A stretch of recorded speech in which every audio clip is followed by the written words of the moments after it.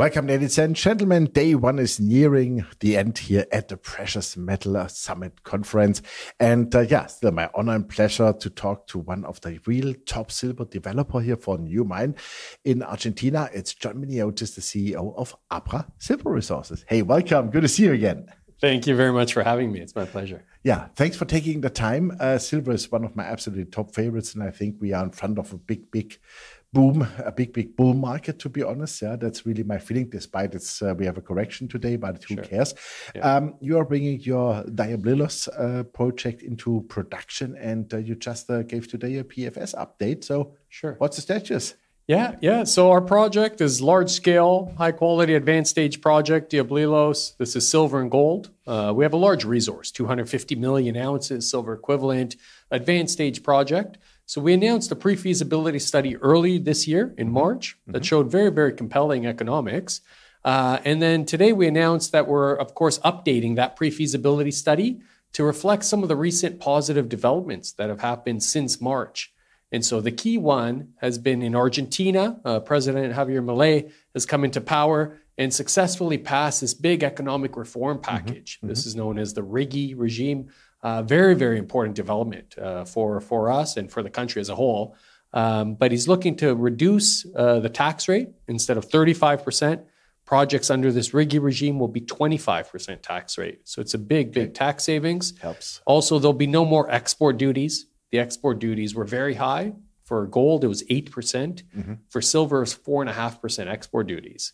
So in our pre-feasibility study we announced in March, the export duties totaled over $180 million US, and those will now be eliminated as well going forward. And so we're on track to publish this updated pre-feasibility study next month, before year end, of course. So sometime likely in early December, we'll look to announce an updated pre-feasibility study. We've also optimized the mine plan and tweaked sort of the production a bit. So we found ways to really improve the net present value here. And we're really looking forward to announcing that study here in very, very short time. Okay, super. Can you remind us shortly on some maybe key figures, like what would be production rate per annum? Where do you see the AIC per ounce of silver equivalent? Yes. Yeah. So in the pre-feasibility study, we had a 13-year mine life that was based only on the proven probable reserves.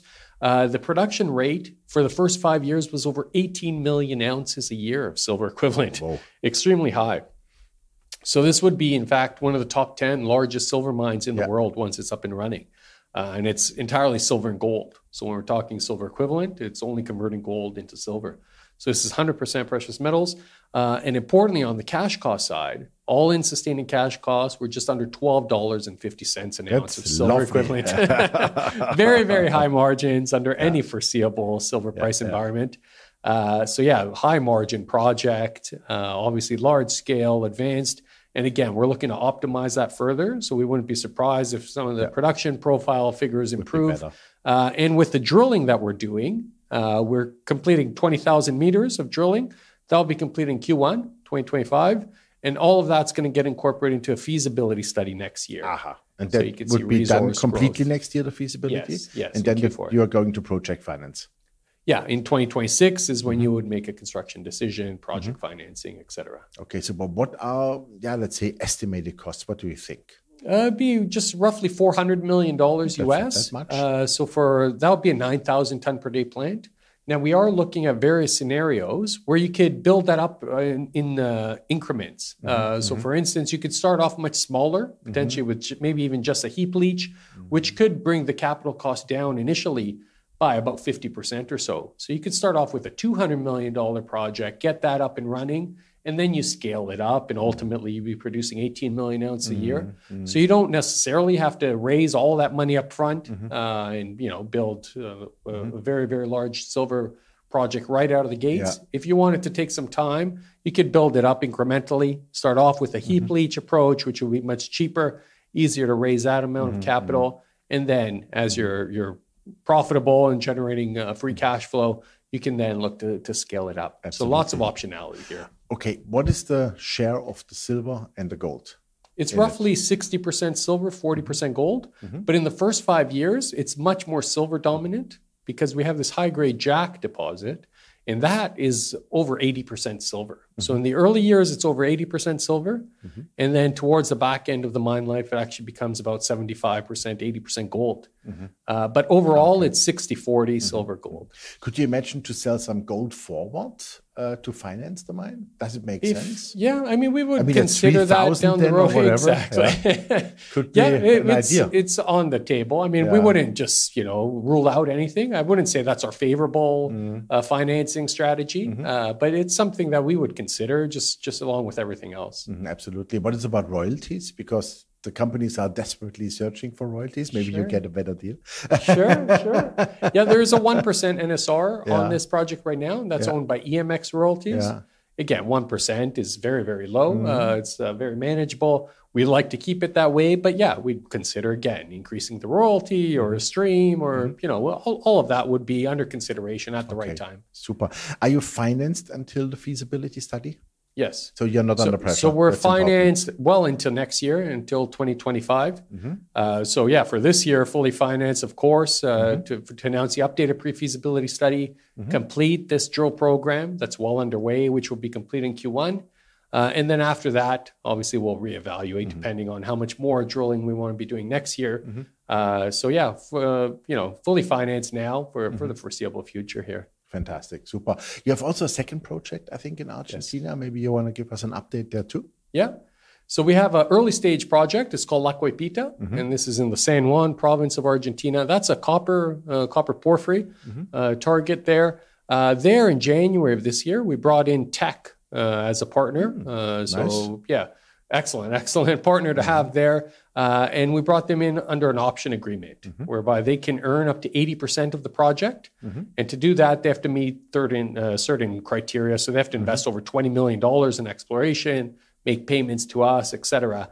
So yeah, they've announced as well, or we just announced here, part of our press release, that Teck expects to be drilling early next year as part of their second phase of drilling at La Cuepita.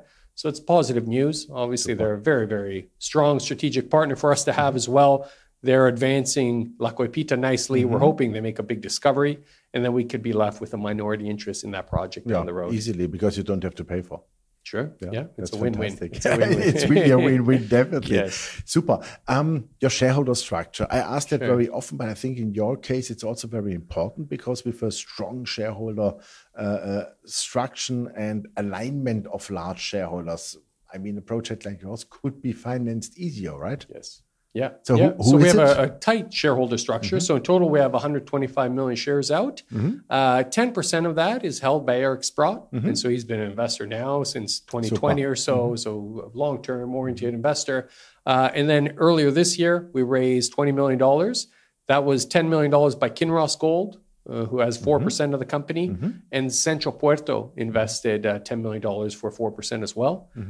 So both excellent key strategic shareholders. So in total, when you add Eric Sprott, Kinross, Central Puerto Management, we own almost a quarter of the shares outstanding. So it's about 23% held by insiders and sort of strategic investors. Super. Okay, that helps a lot, I would say, especially if they have Eric on board. Absolutely. It's great. Fantastic. Super.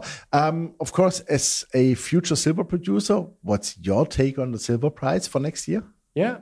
So look, I agree with your comments initially. I think silver is clearly in early stages here of a major bull market.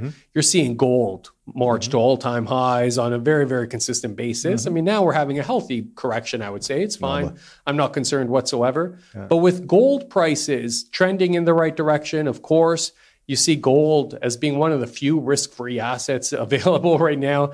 Lots of emerging central banks obviously buying gold, reducing their exposure to US dollars and putting that into physical gold.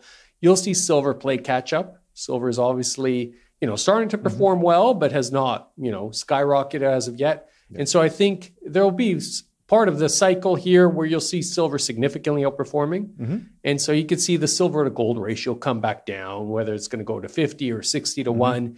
But yeah, with gold approaching $3,000, let's say down the road, having a $50, $60 silver price longer term, maybe next year or, slightly thereafter, I think is entirely reasonable. And that gets us back to the $50 high, which we hit several years ago. So even on a nominal basis, silver is not trading. No. I think it's one of the only commodities that has not reached its nominal all-time high in recent history here. So going back to $50, $60 longer term as your silver price, I think is a very realistic scenario. But importantly for us, our cash costs are $12.50. So even under, we don't need obviously $50. I mean, it'll be incredibly profitable if that happens. But even under $20, $23 price scenario, this is still a very highly economic project. So we're always very, very conservative when we put out the pre-feasibility studies and obviously all the economic studies. You plan for almost a downside price environment. But yeah, on the upside, I think this project would have exceptionally high margins. Absolutely. I see it the same way. That was a great final word. Thank you very much for the update. And we wish you well for the updated pre-feasibility. Look forward on that. And then really rock the feasibility because we need that silver. Absolutely. Thank you very much. Thank you very much. My pleasure. Thanks, John. Yeah, ladies and gentlemen, that was John Miniotis from AbraSilver Resources and the CEO, of course. Great project, I would say. Now the updated PFS is coming. Then next year, the really feasibility study, bankable feasibility study, and it goes into the production decision 2026 latest. And then let's move it forward. So that is a fantastic project, what the world really needs, because don't forget, we are on the 6th year this year of a silver deficit worldwide. This will persist. Definitely 2025, 2026, we will stay in the deficit because of all the things you've heard from me before with solar, with electromobility, etc. And we do not have those mines in the world. We need them desperately. So great company. Check it out. Thanks for watching us and bye-bye from Switzerland.